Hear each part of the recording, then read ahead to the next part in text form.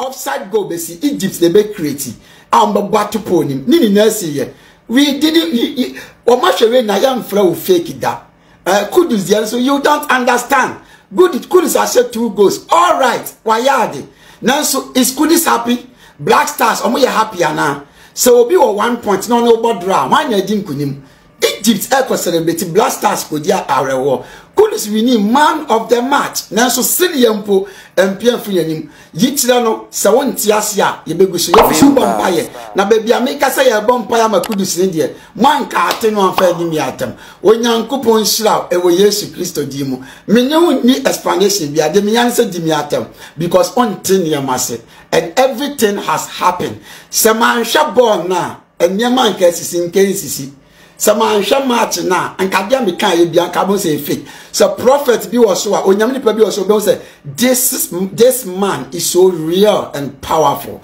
onyam di me yadwuma na onyam begusu di me aye di me atem jejame kade bibia me ko hit FM 5 hours before the match man of God can score no and I'm so penny me who say Ghana be defeat but GFA afre me mabompa manti at least draw beba me kind 5 hours before the match. There is a saying be say you go explain tire, no evidence. That has been the case of Prophet Fire Ogya after say the prophecy number 2 on the Black Stars a failure. In fact, prophecy number 1 was accurate.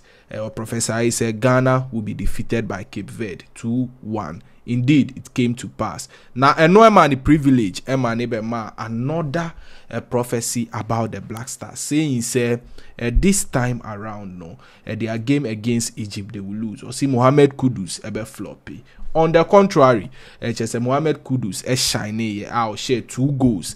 And Ghana Black Stars, of course, wasn't defeated, about 2-2, which was one of the shocking results of all. And no, much as a Prophet Fire Ogya granted multiple interviews. Previous interview will be to me who our YouTube channel at Vimbas or granted with Kofi TV. Ochemu say on no Empire and a man Mohammed Kudus excel or say on no NHS or bomb Empire Mohammed Kudus share 2 goals no.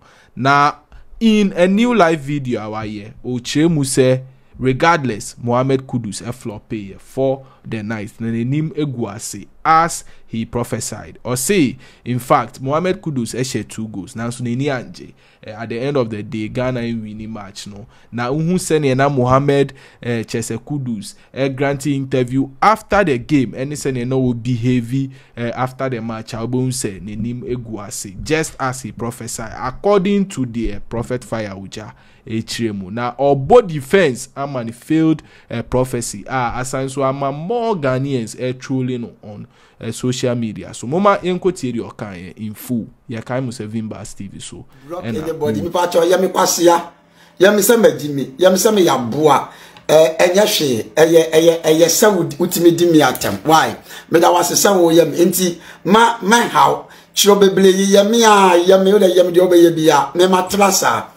Offline na ye flow no asa nyankopon be flow no obema wakoma obekeli wahwe ahwe kwan ya be fa so ye criticize ye didi watem ye solitia ye wa de beba and come say first one esi ye man am ye me man of God wonya papa anka papa anka bompa ye twam wonya papa oye papa anka bompa ye twam ya babonten 3 days me trotro wo 3 days me screenshot to penimu pa bi chat editor wo and I say, at least draw beba. At least draw beba. And first video, so me say Ghana be defeated. Ghana will defeat. Say drum po ba na sa mempa ba ya juma. Nini nasi. So say ayazan. And I mean your prophet ya. Egypt ebenya offside goal. Ombe batum. Nini nasi ye. Eti dia be na obedi mi atamo ho. Yanko Kudus dia na menchiro mu na memfa wonsi. Onyame mo nyam so onyame nya kese me se me hu se Kudus every popcorn or park so e no kire se okofa popcorn na awi o da bi e yi kire video nam se na so me bompa ya ma Kudus but brothers me kate ye no o ma kate ba bi fa akopɛ ano mo post ye me da se o nya me tofa me pacho ya hwa de Kudus ba mu o be say 2 goals obi a wa say 2 goals bia etwa se nani agye no ho or say 2 goals. If you are really man of the match, which is very perfect. And Pina Mikasa money the way you feel because say Munim Paibo in the but younger time I interview no. Obia was 2 goals. Nanim Panje. It's a case of disgrace now. On Tiasia, Faonko, Dimiatem, Solitia Mikasatiame, Winyami Dimi Yajuma. I believe the oil upon my life, and God is still doing wonders. I don't care the amount of insults. Obey me, and I'm a no obey me a quasiampeni, me and matiable, the Casimani matiable. Obia or ye truly man of God, Obia or ye Christos Sunibia, able to Yamini pay. He's so powerful, he's so great. Me pato, me kwanami we say Ghana bedim kunim because Mpaya ye friend me am a bomber Ghana Black Stars. Enye easy. Ma confirm on me show so. DFA president bet me afa phone flower na. Ontimi flow. Enye unkasa. He was on the phone. I pray for him and I said it. Say ebeye draw. I said it in so many places. So many places yesterday. I said it. Ebeye draw because I have prayed for them. So why this a lot of insults? And then I watch nights. We told me Safrobia or Shami. When Yamenu Monyamus, me did some fire with that. Me matrasaho, me matrano ya. Wo Yamenu Yaji, you meet me, ya will be I am. Nam me Diacocho be says, na me crame sense. Me sense, you know, I am because on Tiasia. So what Tiasia wouldn't dim me at them. What Tiasia, ha. So what Tiasia wouldn't dim me at them. Onyaku Ponchla, what will be the next match? Grandpa is doing wonders. First match, me who 1-1. Last minute, and a team ni ball back with shame. Last minute, and a team ni ball back with shame. Ebemu, as of one man me dim yatem, as of one man me praise me. Obia kasawa yade. If you as a say, Onya papa, anything on comes shani bemu. Oya papa and kaoba payetia. Oh, Ghana. Ghana.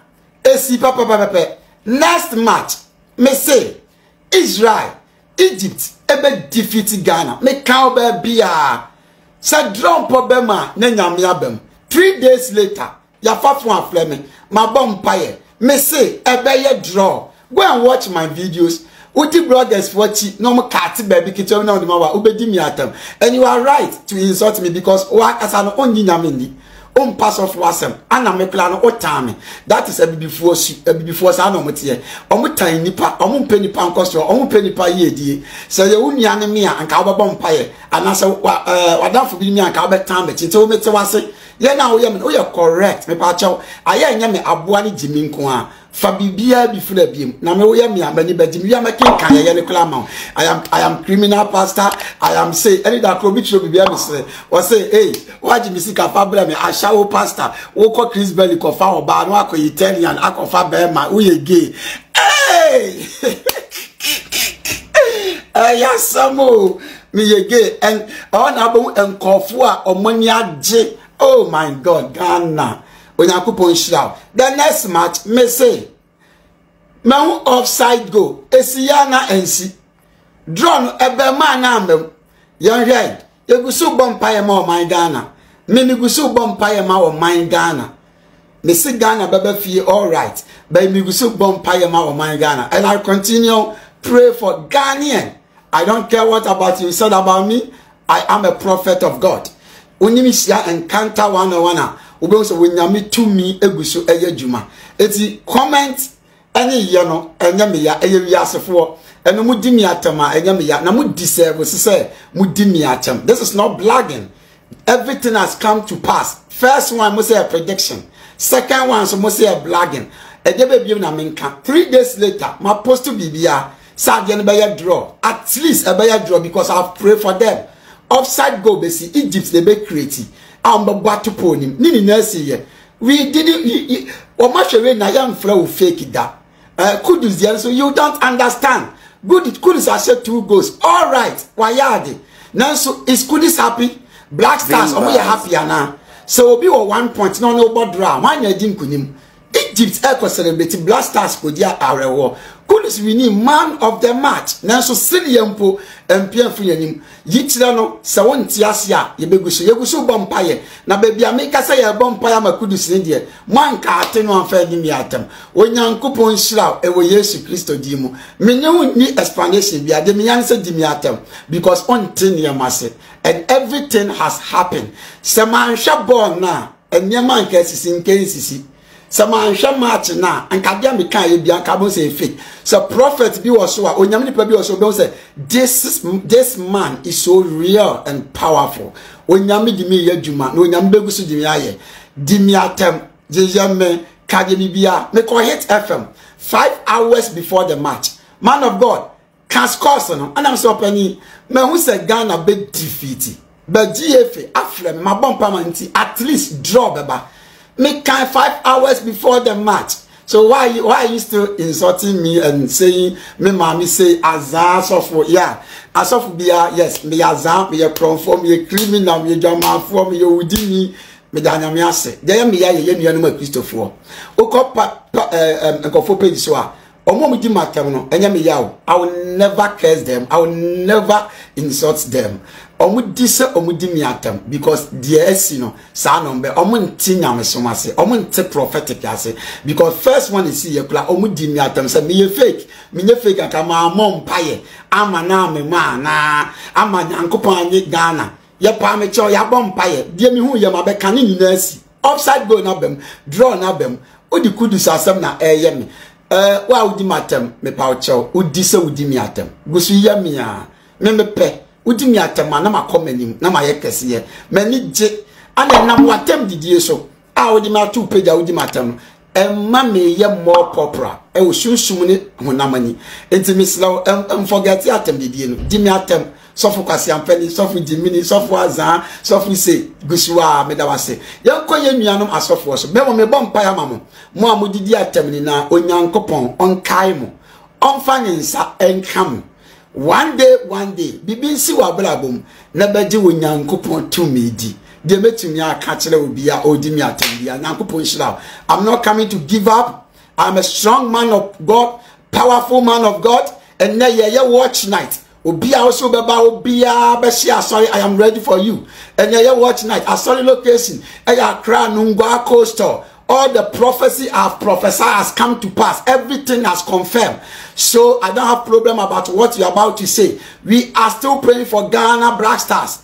I am a Ghanaian. I'm not coming to give up. We are still praying for them. You know you are helping me because of this prophecy. My name is all over the world. This morning, me na ye coming who news all over the world. Enti wa o ye me no, me di wonu adishimodem no. Wo nyankopon fa ne nsan kan. E ma na modidi mi atem no. Enya mo fort wa. De mo kom ni de mo hu dantia. Ebikula na wa kwanyema bi mo man of God. Nti me de be kan ho no. Eya wo ya ana wa ye me a abepem ba this time. Na mo wo sa wo ba no. Me di mpa ye ma. Onyankopon onkai wo na oma bibi nsi wa blabom na wankasa hu se sa onyame tumi bi wo so obefa me so na wo behu so obefa osofoforo bi so na wo behu onyame ma ne nye sa ma e wo Yesu Christo di mu amen me pa cho me no ba be kasa and as I've said I know the man and the team ebefa Africa Cup of Nation. My name is Prophet Jedian Kore die mi hu no me kan so a esi. I am not here to give up in life. I don't care what you're about to say to me. But yansha nuanom asofo. Me nua asofo pa na wakofa me video. Na odi mi atam na oye me. Sofo atam na odi mi da wase. Na me sida enye nwanwa se odi mi atam. Secret na ewom ni na ne se. Eni na me wo no unni bi. Nka ba blo ho ase na baba. Na kama kirewo. Adia ebebie we nebebie waso a onyame be revelation di amount ba unni bi sa musla no unni bi opra na obeka ya nka untimi nkosa what you say unni bi ya from Jubilee House do you think we are joking unni musla bi tina udi mi atam no sa uwo bia anka unni mi atam osofo wono mo ye me no me se omudi omo nya me mamo omo kwan kwase a jimini. Oh yes say, why yes say, nini na omu deserve because omo ndi nyame ndi dada onyankopon na nkasakula no ebi mo so mutimi didi nyame atem se nyame wo ye wan etano de enhame me reply me nua ba bia me nua ba bia a odi mi atem kwasia jimifo aboa. I don't have any right to insult him or them back. Minti mi yes ada. Into omo so omuni mi atem. Na omo so post mi sa ebeye ebeboa me. Ben ma refi say enkom se no. Nini na be. Arofo unyan subscribe here ma Vimbas on YouTube. Once again, here Kai will say Mia subscribe button is so now a turn notification on. That is Prophet Fire Ogya. Still all defense ama and failed prophecy. Now I know ama Ghanaians true no pa enyasem ketua. For adwin cha river efa your comment section my Vimbas TV so and movie. Vimbas TV.